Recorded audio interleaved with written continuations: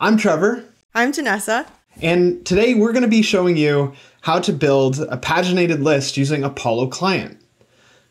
Here we have our demo app. It's a big long list of every launch that SpaceX has put into space. That's a pretty big list. So we're going to do something that we call pagination, which is where you take your data, you request it in small batches and display it in those small batches so that the user doesn't have to worry about scrolling through this really huge list every time they want to look at things.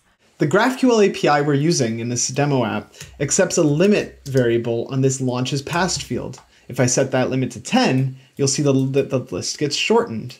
I can make this dynamic by defining a page size variable equal to 10, and then defining a GraphQL variable called limit, which is an integer, and I'll use that GraphQL variable in place of the hard-coded 10.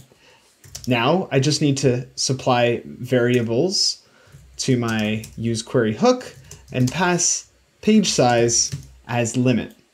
And the result is the same. So this is great. We're looking at just 10 launches now, but now we want to be able to control which group of 10 launches we're looking at depending on which page we're on. So this particular API has another variable called offset that we can use. This is also going to be an integer.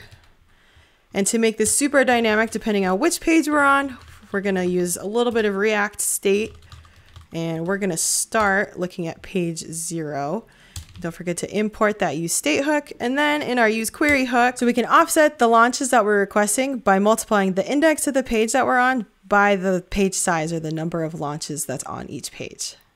We now have a dynamic offset variable in our query, but we're going to need a way to control this.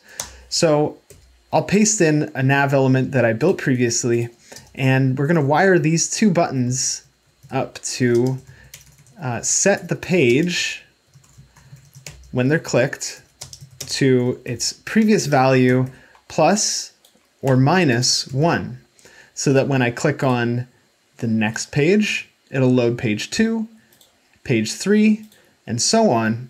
And when I click the previous button, the pages are loaded instantly because that data is already cached in Apollo Client.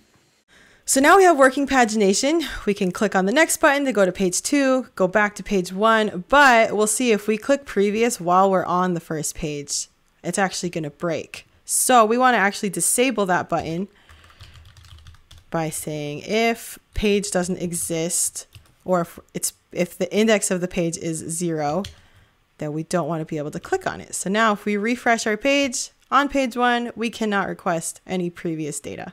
Disabling the previous button when we're on the first page is easy because we know when we're on the first page.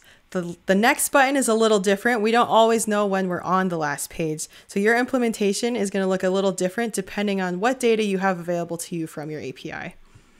There you go. That's pagination in just a few minutes.